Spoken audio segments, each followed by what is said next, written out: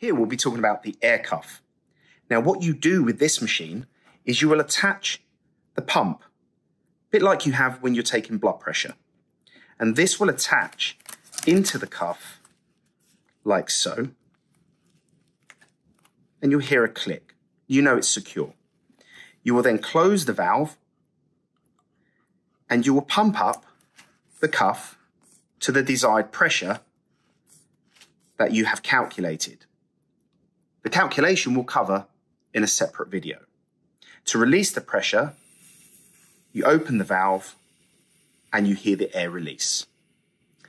Now, the positive to these is that you'll be able to get a much more accurate limb occlusion pressure than you can, as we discussed in the previous video with the Velcro cuffs. Also, as you're progressing with the patient, you'll be able to adjust the limb occlusion pressure as needed from session to session.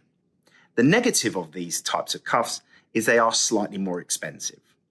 You can go further with this particular type of cuff and replace this part of the pressure into an electric version, which will adjust the pressures automatically according to your parameters.